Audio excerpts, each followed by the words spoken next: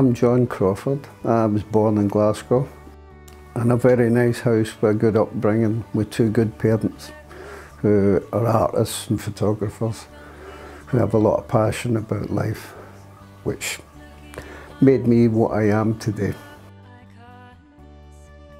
I'm into art because my parents instilled goodness in us, showed us skills and made us realise that there's a lot more to life, which I'm really glad for.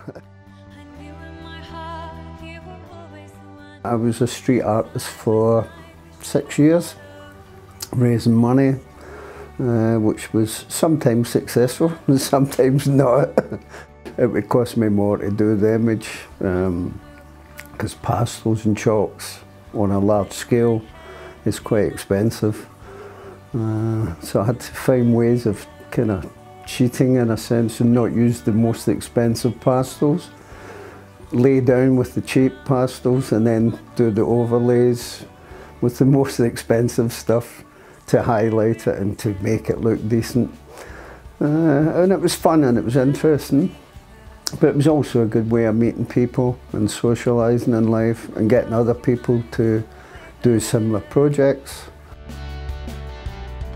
My good friend Rhiannon, her mum married into the Masai Mara tribe, and I asked her if she could take some images for me, and so she took some black and white and some small coloured images, and I got the prints. The prints were very small that I worked from and done my interpretations.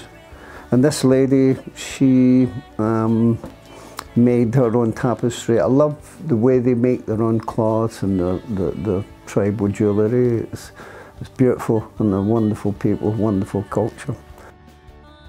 I love this photograph or this image that the person took, because the children are very interested in some kind of show or something that's going on. And I love the way this one child turned around just as the snap of the camera was going. And it's just a beautiful little image. This is one that I enjoyed doing as well, of two young boys. They're very brave young kids, and that's why I'm trying to raise a bit of money for them, because often enough they get injured running about. And these boys will have to chase full-grown lions away from when the lions are going after their goats, because their goats are their livelihood, which they're very brave. Yeah. So I've been doing environmental awareness projects, which I think is extremely important. We all have to try and pull together and do something to change the way things are. So I've done a school project with a friend of mine. Great to see passion in the young people. And the young people come and speak their mind. Politicians come to the school to see the children's project. The children spoke their mind and said, this is our future. You're adults, you should know better. No more excuses. What are you going to do about this? Time for change, time for change. And I thought the kids were amazing.